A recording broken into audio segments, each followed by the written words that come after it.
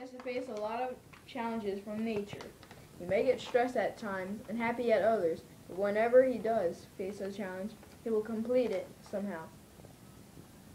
I think this book is a 5 out of 5 star rating because it was very intriguing to me. The book also teaches you things you can do if you ever happen to get stranded in the nature. Like, if you need something to hunt with, sharpen a stick so you can kill an animal. You should read this book because it's so good you won't want to stop reading it. When I read this with my friends, we wanted to read more than we were supposed to read that week. If you want to read this non-stopping awesome book, get it at your closest bookstore or library. Other than that, he gets...